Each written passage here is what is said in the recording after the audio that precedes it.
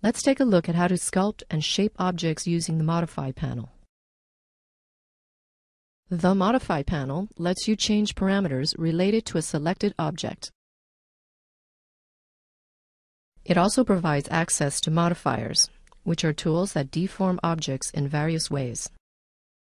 Here, we'll use modifiers to sculpt one side of the character's head, and then mirror it on the other side. To pick a modifier, make a selection from the alphabetized list. You can also jump through the list by pressing the first letter of the modifier name. After you apply a modifier, it is inserted above the current entry in the modifier stack. The Edit Poly modifier lets you sculpt the object by editing its sub-object geometry. An object's geometry is mainly defined by points in space, also called vertices. To round out one side of the head, first access the vertex sub-object level, and then select and move the desired vertices.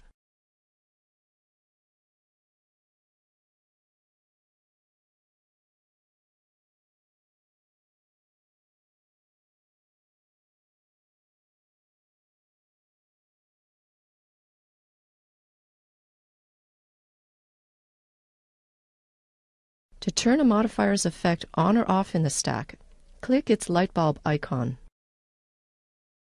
You can also use modifiers to work more efficiently. By adding a symmetry modifier, any changes you make to one side are mirrored on the other. When multiple modifiers are applied to the object, the modifier stack evaluates them from bottom to top. Swapping modifiers alters the stack order, which can impact the final result.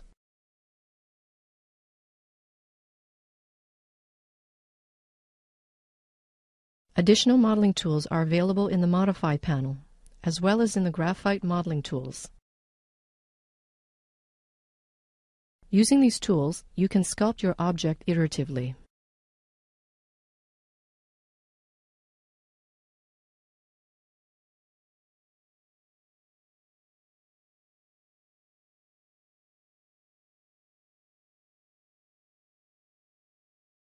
In the next movie, we'll explore the material editor.